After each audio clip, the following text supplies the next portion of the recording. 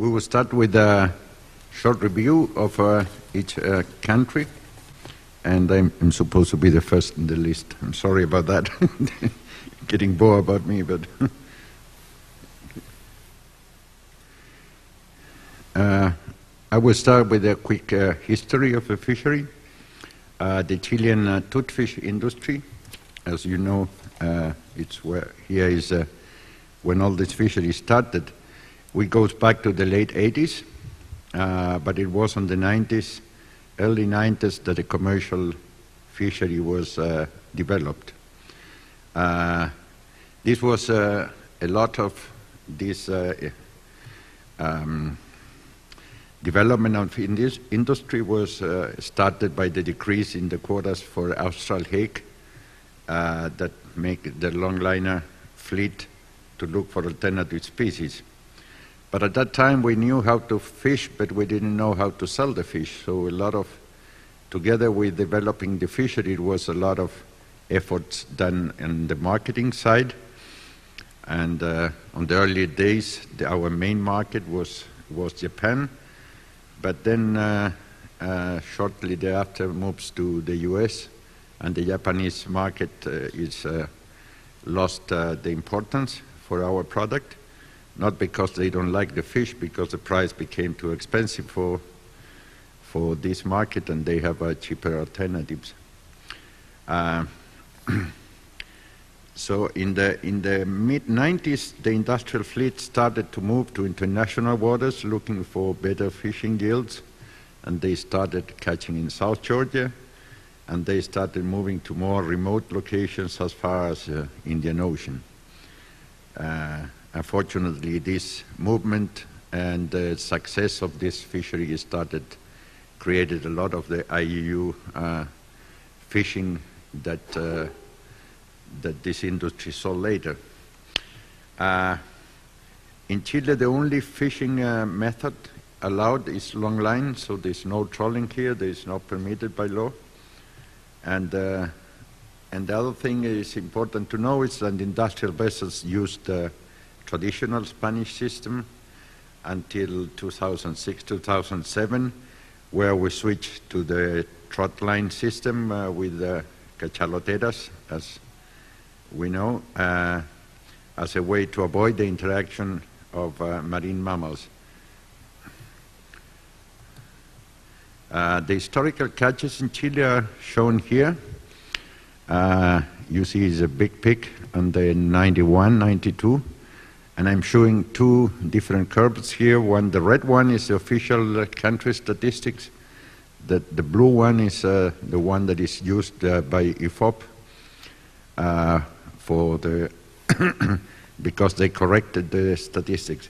Before 1997, I think, when the BMS system was introduced, so what happened in the past is a big question mark, because how much fish was caught here in Chile and how much fish was caught in international waters is a kind of a gray area.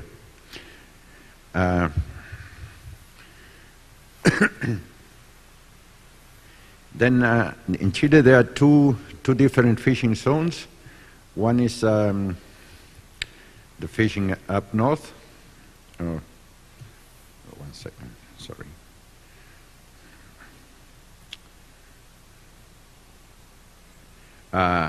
North, this is divided by the 47 parallel south. In the northern part of the country, the fishing is reserved for artisanal fishermen. We call artisanal fishermen here by law all vessels up to 18 meters long, and these are wet fish trawlers, of course. Until 2012. There was no tax and no TAC set for this area, and later on it was introduced the TAC. I hope you can see the numbers because I can't see them here, but anyway, it went from 1,300 to now it's a bit 1,400. There are no ITQ system here.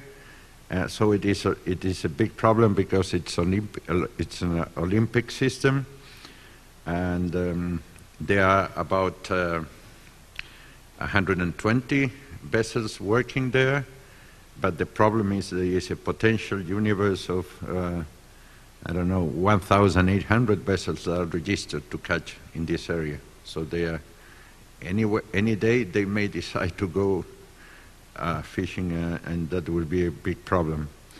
And they didn't have much control until a few years ago.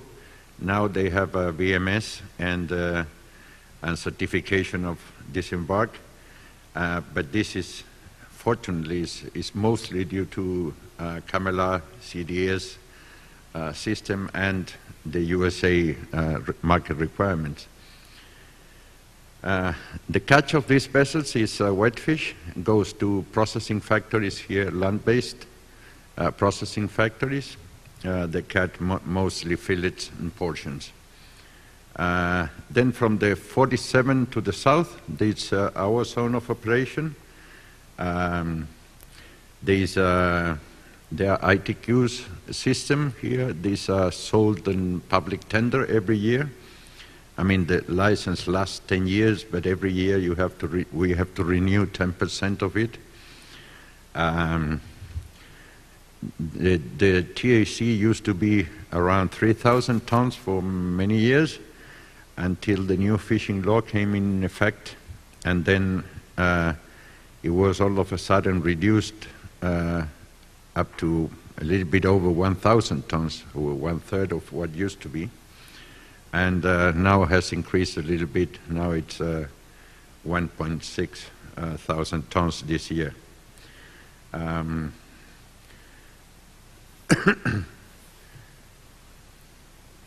So now it is also some of the artisanal vessels are allowed by the law to get up to 30% of this TAC.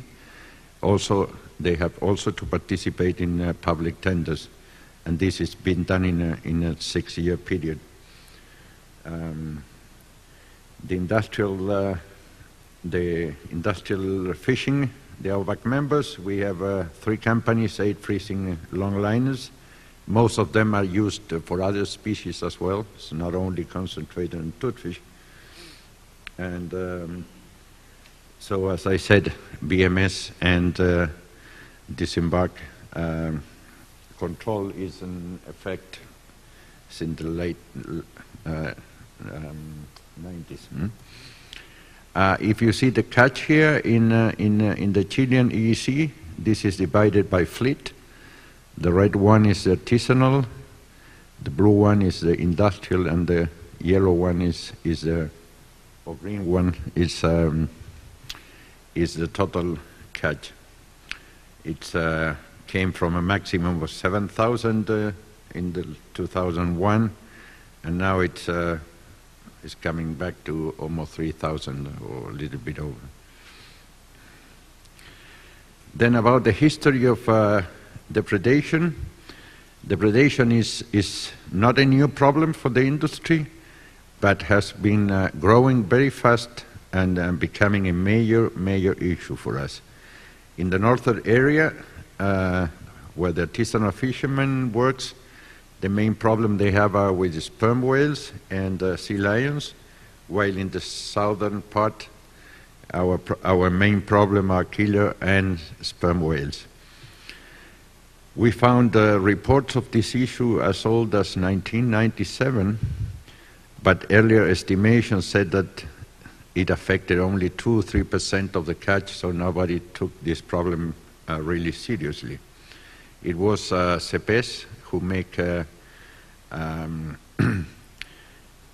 research fishing operations together with AUVAC in 2000. I think it started 2006, but by 2009 they started to record the presence of marine mammals, and at that time they estimated that depredation was around 10 to 15% of the catch.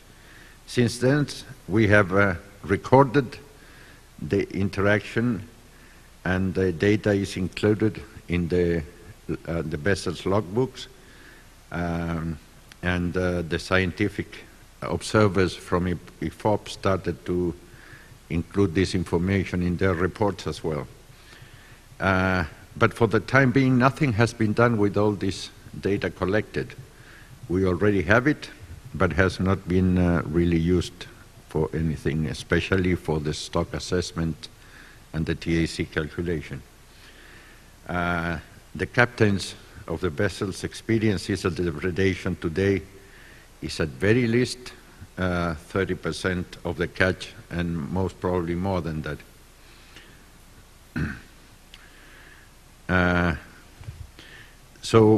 As I said before, this is a problem that is really serious for us and has been addressed urgently. I will not get too long, but depredation has several main issues: socioeconomic, lost fishing time, extra fuel consumption, ecological effects on the predating species, and conservation issues which impact in the depredated resources. That the implication of the latter can be economic, with significant losses for fishers on the management of the fish resources, losses due to the depredation and not being accounted for in fish stock assessment and quota allocation process. And on the marine mammal species, there's a risk of mortality by entanglement, modification of energy balance, and things like that. So as a mitigation, we have tried many things. I think my son will cover this issue this afternoon in more detail. But I will tell you, we as a company officially declared the war to killer whales a few years ago, and I'm very proud to announce that we are losing the war. Absolutely. We have tried acoustic deterrent.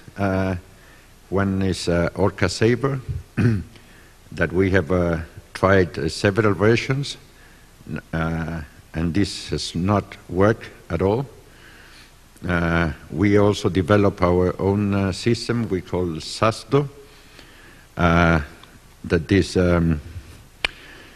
is still under trials. We have done a lot of efforts in fishing gear. As I said before, we developed the cachaloteras a few years ago, and the cachaloteras and the trot lines and cachaloteras has been effective against sperm whales, but so far completely useless with killer whales.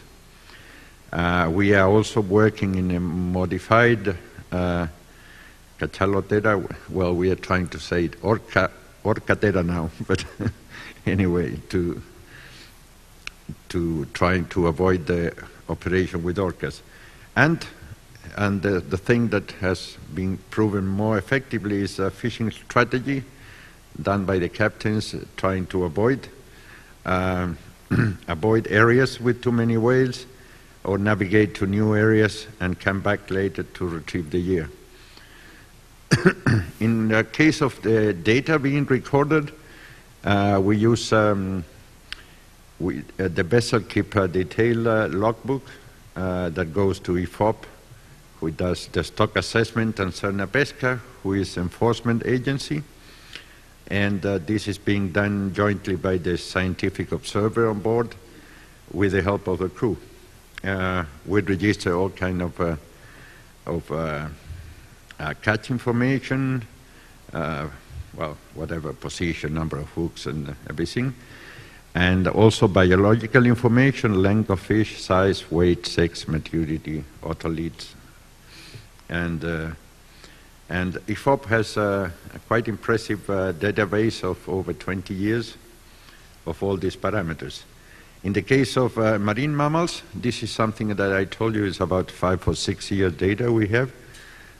We are mainly registering presence, yes or no, of which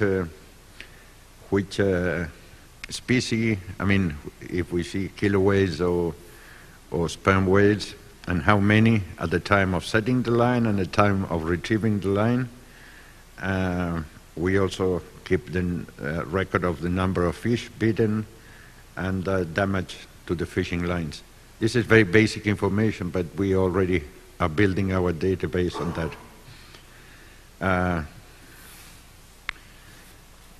We are also, in the case of our company, together with IFOP, we are collecting this information in a smaller scale. We will get back to that later on. So I don't want to bore you. This is a real problem, and in our opinion, all these issues are really urgent and critical for the future of our industry. And until we have a better understanding of it, we will not know for sure the real status of the resource, which is something very important for us. The management of the fishery has a limited knowledge, and stock assessment is not considering this phenomenon. I think that's it. And we'll go ahead with our program, and we welcome Janet Robertson from the Falkland Islands.